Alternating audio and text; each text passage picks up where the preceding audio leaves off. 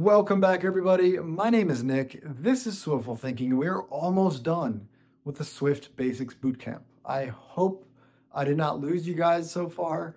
I know learning to code is hard, and I'm really hoping this playlist is helping it not be so hard. The last two videos, we looked at arrays, sets, and dictionaries. These are all collections. These are ways for us to group a bunch of pieces of data into one collection.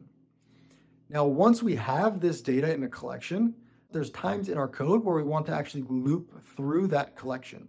So maybe we want to check every single item in that collection for something. So in this video, we're going to learn how to do these loops. We're going to specifically look at 4 loops in this video.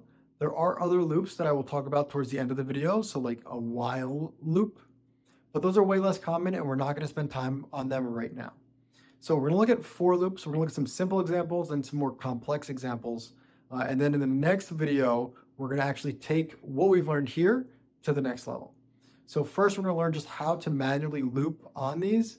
And then in the next video, we're going to learn a couple convenience methods on how we can do these loops without manually writing the code every time.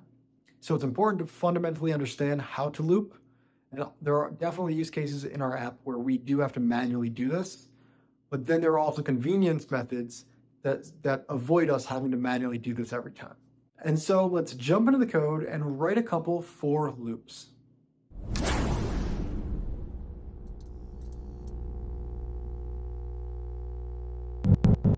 We are almost done with this playlist, so do not worry if this stuff is getting boring. I promise you the next playlist, the SwiftUI Bootcamp, is so much more fun because we're going to actually build out the UI. Working with the code without the UI is very, very boring compared to building out the screens. So this is just the stuff that we need to learn to lay the groundwork so that we can do the fun stuff in the next playlist. Again, in the last 2 videos, we looked at arrays, we looked at sets, and we looked at dictionaries. And now that we know how to use them, we can actually look at how we can loop through the data in those collections. That's what we're going to do in this video. So let's right-click the navigator, create a new file. I'm going to call this for loops. All right, let's delete this, and let's get coding. Again, we're going to use an array for most of the... Again, we are going to use an array for most of this video, and that's just because arrays are the most common collection. You're going to see arrays all the time on probably every screen you ever create. There will be an array of something. All right, so what we want to do is loop on a collection of data. But let's first just loop on numbers because technically numbers are like a collection already. So we can loop from 0 up to number 100. So the way we write that is for x in, and then we need a range here of 0 ... less than 100. All right, so this is a for loop. It's going to say for, and then so for each item, this could be item in 0 through less than 100. So 0 to 99. So we're going to run this closure basically 100 times. And each of those times, this item will be equal to the value that we are looping on. So if I print out here item, it's going to first start at 0 and go all the way up to 99. Because the first loop item will be 0, the second loop item will be 1, the third loop item will be 2. And so if I run this and look at the console, we get all these printouts here. So this is a quick loop on how we are running our code. Now I originally had wrote x because generally when we're working with numbers, we use kind of like algebra. We just use like x or I or something like that. It works the exact same way as putting an item. We can just do x and it's the exact same thing here. All right. And we can even see here on the right side that this loop, this closure executed 100 times. If I did this maybe down to 50, we can see that it executes 50 times. And that's because there's 50 items between 0 and 49. If I also wanted to include the loop of 50, I could go from 1 to less than 51. All right, but generally in code, we're going to go from 0 to less than 50. And that's because our indexes in an array also start at 0. So in software, we generally like to start at 0 when we can. It's not a bad thing if you want to start at 1, but I think 0 is probably more common. So now that we learned how to do a for loop, let's look at how we can do it with some actual data. I'm going to create an array here. Let's say my array, and I'm going to make it equal to an array of strings. And let's do alpha, maybe beta. We can do gamma, delta, epsilon. So we got a little bit of the Greek alphabet here. And the question is, just like here, we said for the number in this collection, how do we go for the item in this collection? So we can say for item in my array and open the brackets. So this is basically the same thing as this, except here we're going to loop on the items in the array, and then on each loop, that the item that we are looping on will be the item. So alpha, beta, gamma, delta, this loop item will be alpha, beta, gamma, delta. So let's print that out to the console. Print out item. I'm going to comment this out so it doesn't print anymore. If I run this, we'll see the loop happens exactly. Now, obviously, we're not doing anything in this loop, so we don't really need it in our code. But there are times where we want to loop through data and then perform some sort of maybe data manipulation. So for example, maybe I have var second array of type, so it'll also be an array of string. And let's set it equal to a blank array for now. While we are looping, maybe we want to say if item is equal to gamma, then we will call second array dot append, and we will append the item that we are looping on. So of course that item will be gamma. Then down here, let's print out the second array. And if I run this, we can see that the second array just includes gamma. So we basically have filtered my array into another array that just contains gamma.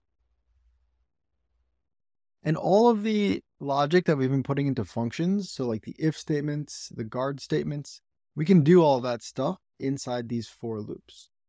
Let's do another example of when we might want to do something like this. So maybe I have a struct called like lessons. Maybe there's lessons in this app. So let's say maybe a lesson model. Every lesson will have a title of type string, and every lesson will have a is favorite of type. All right, so then maybe in my code, I have let all lessons, which is an array of lesson model. So maybe I'll add a couple in here. Let's add in a lesson model. Say lesson 1 is favorite true. Let's just copy and paste that a couple times. Lesson 2, lesson 3, lesson 4. And maybe favorite, this is not a favorite, this is not a favorite, this is a favorite. So now I could say for lesson in all lessons, and I could say if lesson dot is favorite. So if is favorite is equal to true, let's create another array here, a variable called favorite lessons, which is an array of lesson model. So if lesson is favorite, we'll call favorite lessons dot append the lesson. Down here, let's print out favorite lessons. Let's run this. And now we can see that we got this final array down here that has lesson 1 and it has lesson 4. And that's because these are the only two that are actually is favorite is equal to true. So this is just a very, very simple example of how we can loop on this data. Another really common use case when we start making screens is that we're going to loop on the data to put it on the screen. So if you think about like Instagram, when you open up the feed, there's a bunch of posts in your feed. And when you're swiping down the feed, those posts are probably in an array. And then on the screen, it probably says for post in the array of posts, put that post on the screen. So very similar logic here that we're going to just get used to as we start writing more code. Before we wrap up here, again, I want to talk about the indexes of the items in this array. So as you know, arrays have indexes. So this is index 0, index 1, index 2, index 3. And sometimes while we are doing this loop, we actually want to have access to the index. And so another way to write these functions, we could say for, and let's just put in lesson for now. And we'll say lesson in all lessons, but we're going to add in .enumerated. You'll see here that this returns us an enumerated sequence with n and x. N being the index and x being the item we are looping on. So when I do this, we now need to change lesson to that n and that x, where n is the index and x is the lesson. And so when we come into this closure now, we are looping on the same items, but now we have access to both the index and to the lesson. So now we can do something like if index is greater than 2, and then we can go ahead and do something like that in our. For right now, I'm just going to print this out so we can see it. Let's put in a string here that says index, and I'll put a colon. I'll use the backslash open and close parentheses to now put in this index into this string. And let's put in maybe 2 bars, and we'll do the lesson, a colon, and I will put in the lesson as well. Let's run this real quick. I just want to print it out.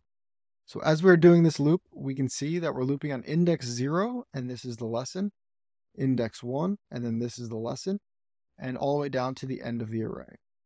So this is how we loop on arrays, and it gets really, really powerful as we start actually manipulating the data. Of course, here we're not really doing that much, but it's good to start understanding how we can actually loop on data. Final thing I'm going to leave you guys with is a little bit of control flow. So again, we're looping on the items here, and maybe we wanted to do a loop and we wanted to say, if you get to index, let's say index 1, stop looping. So before we actually do this print, let's come in here and say, if index is equal to 1, and let's break the loop. All right, so again, when we ran our code before, we saw all of these lessons print out, index 0, 1, 2, 3. And we were looping on them, in order. So the first one is index 0, and then index 1, and then 2.